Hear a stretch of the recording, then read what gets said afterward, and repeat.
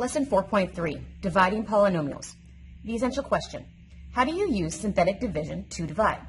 On our next page, we have two division problems and two evaluate problems. I will do the left two with you, and the right two are going to be for you for independent practice. So we are being asked to divide. The very first thing that we need to do when we are dividing is we need to figure out what k is. This is supposed to be x minus k. It's an x plus 3.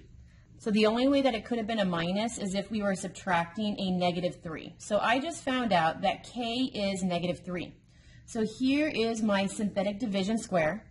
I know that k is a negative 3. So I'm going to be dividing everything by negative 3. I need to make sure that all of my exponents are taken into account. So exponent 3 is the highest exponent. So here's my coefficient for that exponent. I need an exponent of a 2. There isn't one, so there's the 0. Exponent of a 1, there isn't one, so here's my 0. Exponent none, so that's my negative 54. So exponent 3, 2, 1, exponent none. I need to carry down the first term.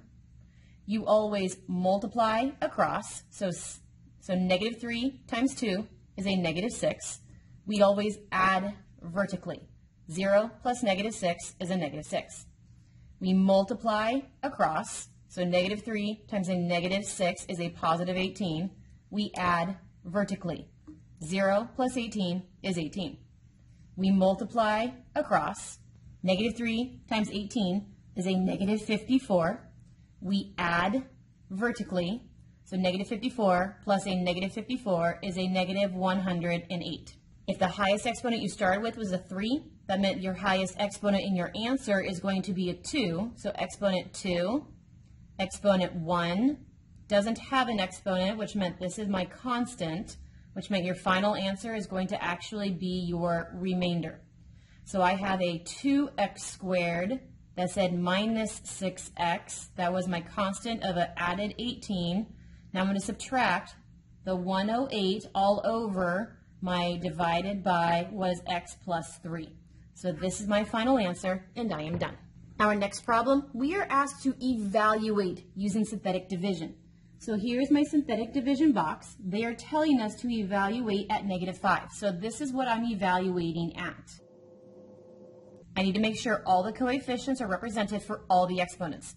So my highest exponent is a 3. His coefficient was a 1.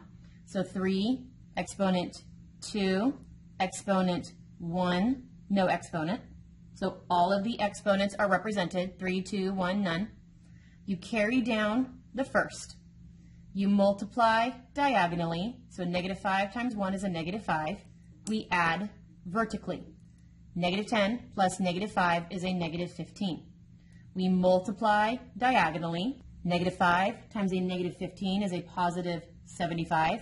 We add vertically. 31 plus 75 is 106. We multiply diagonally. Negative 5 times 106 is negative 530, and we add vertically. Negative 30 plus a negative 530 is negative 560. So this is telling us when I evaluated the F rule at negative 5, you would have gotten the answer negative 560. And you could double check that by using the order of operations like you did in middle school and evaluating it all the way through. There are two problems left on the page. These two problems are left for you for independent practice, so please take a look at those.